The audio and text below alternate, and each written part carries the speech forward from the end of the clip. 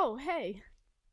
How you doing, kids? It's me, Mrs. Medeiros, recording to you live from the comfort of my office.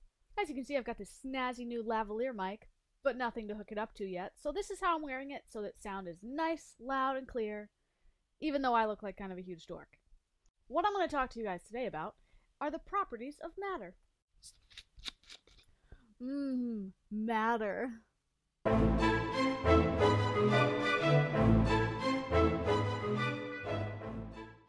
Write this down, kids.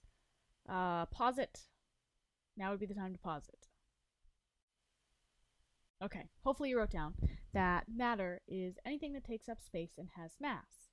So when you're thinking about things that have matter, one question you might have is, do gases have mass? Or do gases take up space?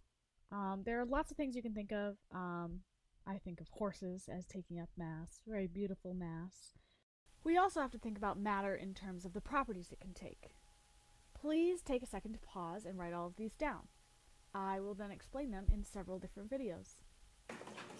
Hey kids, got a little density experiment to demonstrate to you guys. Gotta get in the fridge, gotta get a hold of a couple things. Head out, we happen to have this nice little bucket of rainwater that's been sitting under a gutter, you know, so it's been pouring out. I wanted to show you guys a little experiment. So we know that these two things are 20 fluid ounces. Okay, hopefully you can see that. I'll refocus it. Oh, here comes a cat. Okay, this one is also 20 fluid ounces. Okay, Diet Coke and regular Coke. We want to look at this and see if I drop them in water. They haven't been opened. Hopefully you can tell they haven't been opened. But if we drop them in water, what's going to happen? I'll drop the Diet Coke in first. Okay, let's see. Here we go. In it goes. Alright, so it's floating a little bit. That's good. It's good for the Diet Coke. I'll drop in the... Whoa. Alright, it's doing something a little different, I think.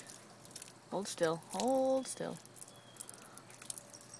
Alright, so if I'm looking at these and trying to figure out the different way that they're floating, I feel like I would say that the Diet Coke is floating much higher than the regular Coke. The regular Coke, you guys can see the line of water around that. The regular Coke is floating below the water line, whereas the Diet Coke is staying right at the water line, floating right level with it, which is interesting. It has something to do with the density of both of those.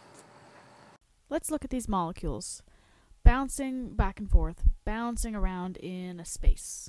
Let's say they're all gases. Here, the molecules are at a fairly low temperature.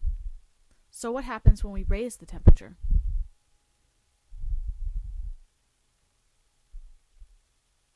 Clearly, temperature has an effect on matter. Measuring temperature is measuring the average kinetic energy, or the speed of the molecules. So as the temperature increases, the speed of the molecules increases, as you saw. Make sure you take time to write that down.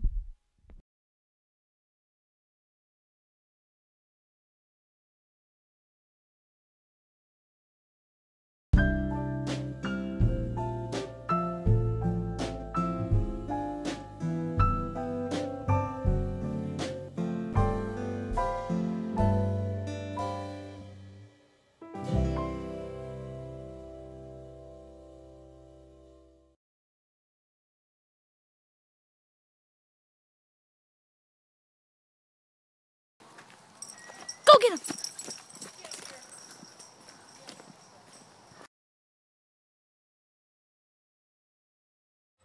Color is a reflection of light. Thanks for watching this video on the properties of matter. Stay tuned for the next video, Elements, Compounds, and Mixtures.